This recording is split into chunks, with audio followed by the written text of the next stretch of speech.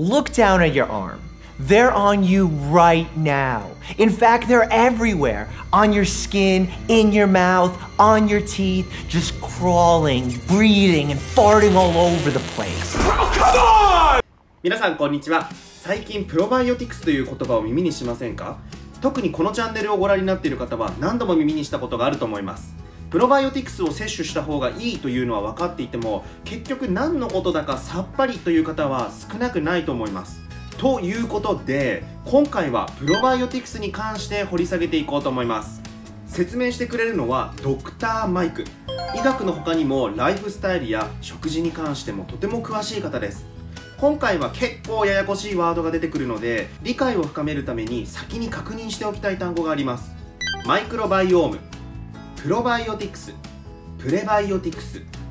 プロバイオティクスの前にこのマイクロバイオームが何かを知る必要があります。このマイクロバイオームは細菌層を意味します。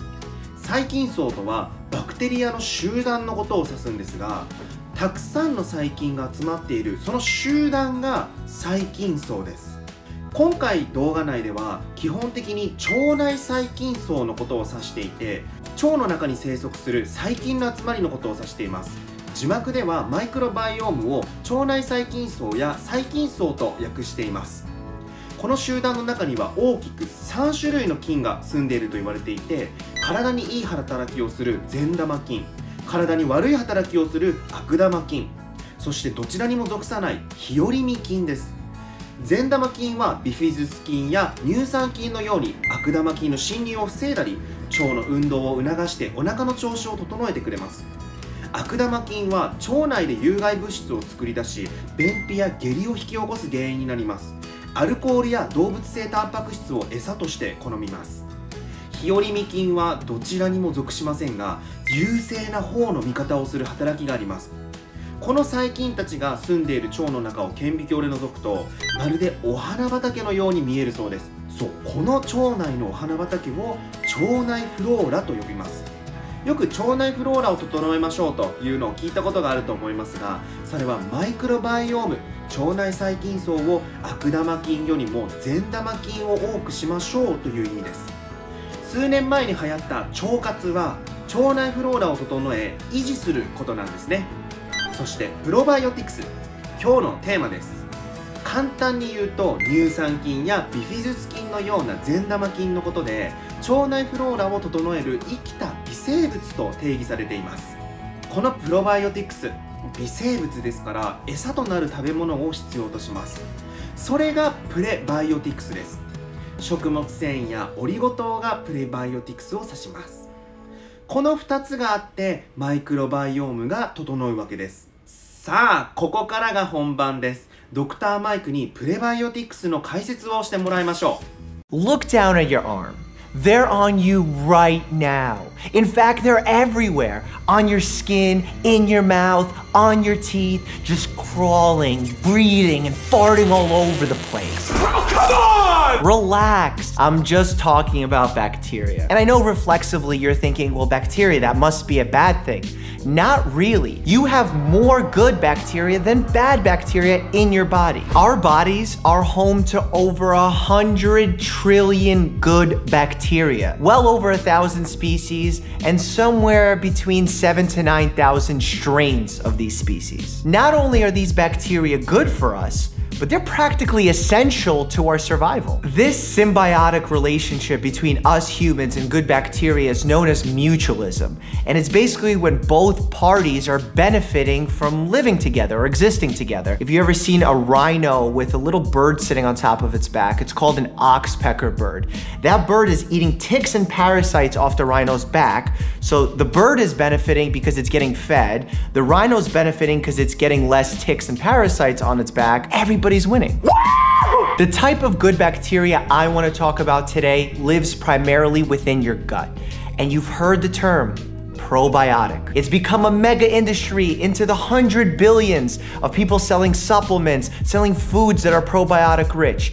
But do we really know what the term probiotic means? Probiotics are live microorganisms, basically bacteria and sometimes yeast, that give some sort of positive health benefit to the person taking them. In order for me to best explain how probiotics work, we need to understand how the gut works. Now, the job of the gut, when we're talking about the small intestine and large intestine, is to extract energy from foods, absorb certain nutrients like vitamins, minerals, and really get rid of the waste. When you're taking probiotics, the majority of the probiotics end up at the end of your intestinal system, also known as the colon. Found within your GI tract or your gut is something known as a microbiome. This is the ecosystem that contains bacteria, fungi. Those things are actually essential to your survival, because unfortunately your digestive system can't extract all the necessary nutrients from all the different types of foods you're consuming. So when we're talking about the good bacteria within your gut, we're actually talking about the bacteria that's helping you get some of the nutrients from your food, to improve your body's immune function, to support the integrity of the wall of your intestines. This is the job of the good bacteria. I just wanted to say thanks, partner. Our knowledge and the majority of the research done on the microbiome is fairly new, with the majority of the studies popping up in the last 20 years. Within this recent research, we found that the gut microbiome is incredibly important to our health, but we don't totally understand it just yet. We've seen relationships between irregularities in the microbiome and diseases like diabetes, obesity, heart disease, mental conditions like depression, anxiety, but it's really a cause and effect dilemma. Basically, the chicken or the egg. We're not sure what came first, the irregularities of the microbiome or the illnesses themselves. The gut-mind connection is what truly gets me excited. Just imagine this for a second. The bacteria found within your gut can be controlling your emotions, your depressive, anxiety symptoms, your moods,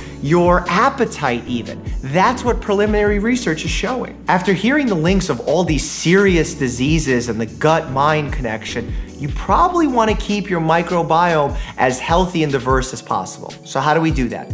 Well, first of all, you want to focus on your diet. No surprise here. Focus on eating vegetables, whole grains, legumes. These are fiber-rich foods. Fiber-rich foods are basically known as prebiotics, as they serve as food for the probiotics. Next, you want to consume probiotic-rich foods like yogurt, sauerkraut, kimchi.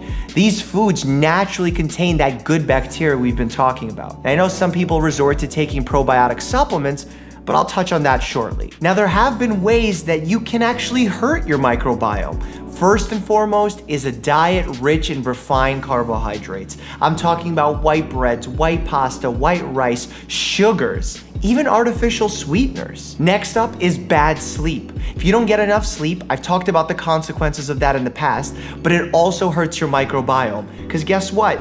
The bacteria in your gut also have a circadian rhythm. They like for you to get quality sleep. Next is antibiotics. When you use antibiotics inappropriately or you overuse them, you actually kill off that good bacteria in your gut, and you can create an overgrowth of harmful bacteria. Last but not least is stress. Yep, those folks who are more stressed out and experience chronic stress for an extended period of time have a disruption in their microbiome, both with higher amounts of bad bacteria and lower amounts of good bacteria. Stop getting worked up over small things. Now, probiotic supplements. Multi-billion-dollar industry. Marketers are quick to make health claims about the benefits of taking their supplements. But in reality, the picture is so much more complex. Like I said earlier, there's 7,000 to 9,000 different strains of good bacteria inside your gut. Increasing the number of a specific strain can have different impacts depending on which condition you have. Probiotics in general are considered a safe supplement, but there are harms and they do exist, especially if you have a weakened immune system or you have certain illnesses like cancer. There's been a recent study that came out of Israel showing that taking probiotics can actually harm your microbiome depending on which probiotic you take. My recommendation when it comes to probiotic supplements is that the average healthy person should not be taking a daily probiotic. It hasn't been proven to give enough benefit to warrant the risks, and especially spending money on a supplement that may not give you any benefit whatsoever. Now, the conditions where I have seen evidence to prove that there exists a benefit is in traveler's diarrhea, antibiotic-associated diarrhea, very specific conditions known as necrotizing enterocolitis in young children. Last but not least, those who have inflammatory bowel disease like ulcerative colitis. Notice that these are very specific instances where I reach for probiotics as a possible treatment option. For those of you considering starting to take a probiotic, first and foremost, please have a conversation with your doctor or health professional on whether or not you should be actually doing this. Next, I want you to not skip proven treatments for your condition and instead go for unproven treatments. Make sure you pay attention to the label. There are a few things to look out for. One, the expiration date and storage instructions. Second, look at the CFUs. That's the colony forming units. Look for a number bigger or at 5 billion. And finally, look to get enteric-coated probiotics because those are less likely to get destroyed by the acid in your stomach. The future of probiotics and even probiotic supplements is very interesting. The potential for unlocking so many new health secrets is really immense. I'm excited about it. You should be excited about it. And as always, stay happy and healthy.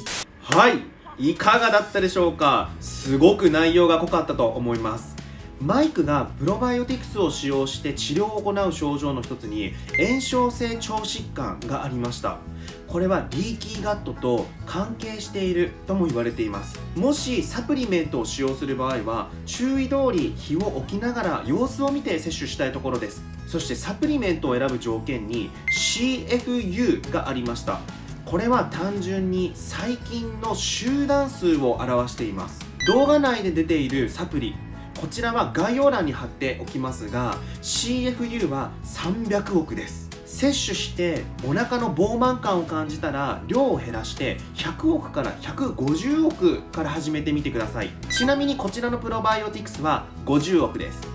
少量から始めたい人はこちらも参考にしてみてください。はい、本日も最後までご視聴いただきありがとうございました。参考になったよって方はぜひ高評価とチャンネル登録お願いいたします。これからも肌に関する様々な動画を上げていきたいと思いますので、どうぞよろしくお願いします。それではまた。